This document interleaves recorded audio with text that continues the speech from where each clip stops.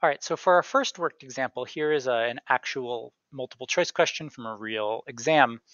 So we have a conservative force with the potential energy shown above, and we'll talk about in class what a conservative force is.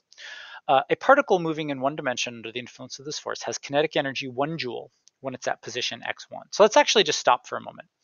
And we're saying when we're at position x1, we have a kinetic energy of 1 joule. Well, looking at our graph, when we're at position x1, it's also fairly clear that we have a potential energy of -2 joules. So one of the pieces of advice, right, whenever you're working with these, is draw a total energy line. Draw a horizontal total energy line. Well, what is our total energy? Well, it should be 1 joule plus -2 joules. So I'm going to say that our total energy is -1 joule. And if it bothers you that our total energy is negative, that's okay. Remember, potential energy doesn't really have a zero. So let's just draw a line at -1 joule. That's our total energy line. All right, cool. And we start off with, again, we're starting off here at this point with some kinetic energy. We don't actually know which way we're moving, but we're moving, left or right. Which of the following is a correct statement about the motion of the particle? Well, let's think about what's going to happen. Let's say it's moving to the right with some velocity because it's got kinetic energy. Well, it's going to come up. And once it reaches -1 joule of potential energy, then all of its energy will be potential, no kinetic, and it'll kind of come back.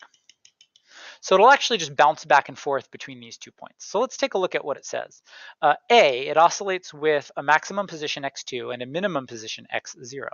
Well, the problem is it kind of does that. It kind of oscillates back and forth, but it can't actually reach x2 because x2 would require it to have a total energy of 0 joules. It doesn't have that much energy to begin with. There's not enough kinetic energy to get it up there. So it actually can't do that. It can't get to position x2 or position x0. Similarly, B is out, it can't get to x3. C is out, it can't get past x0, it can't even get to x0. D, it's not going to come to rest, because again, it can't get there. So actually the only answer is E. It cannot actually reach x0 or x2. It doesn't have enough energy. It's kind of capped by that total energy line. Capped by that total energy line. Our second example here is actually an FRQ from 2009. So now I can't give you this one. Thanks, Bates. So we've got a 3 kilogram object moving along the x-axis in a region where its potential energy is given by ux equals 4x squared. So actually, I went ahead and did my favorite Desmos. And so here's 4x squared. Here's 4x squared.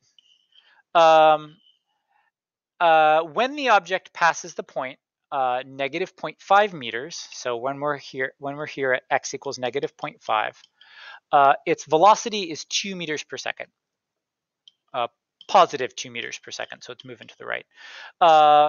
And it wants us to calculate the total mechanical energy of the object. Well, for part A, we know that our total energy is going to be potential plus kinetic. Our potential energy, well, we know where we are. So our potential energy would be 4 times negative 0.5 meters squared, because again, we know our function. We know our kinetic energy, okay, 1/2 times 3 kilograms times 2 squared. So let's see, this is going to be 1 joule, 4 times 1/4. This will be plus 6 joules, I believe. And we get a total energy of 7 joules. So if I just come to my diagram here and quickly put that horizontal line in, we are going to be capped here forever at 7 joules. That's the most we're going to get.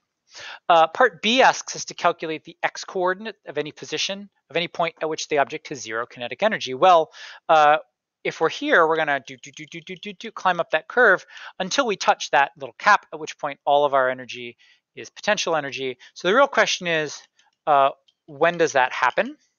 Well, it's going to happen for part B when our 4x squared, when our potential energy is equal to 7 joules. So I can go ahead and solve that. X squared equals 7/4. And that actually gives me 2 answers. X equals, and I think it's like about plus 1.3 meters. And of course, negative 1.3 meters, because it'll just bounce back and forth between those 2 points. For part C, I would actually like you to do this to calculate the velocity of the object when it's at 0.6 meters. I would like you to calculate the velocity of the object at 0.6 meters. And then part D, calculate the acceleration of the object at 0.6 meters. And remember, if they want the acceleration, it's force over mass. And if you want the force, it's negative du dx. So why don't you try those, and we'll see how those work out. Thank you very much.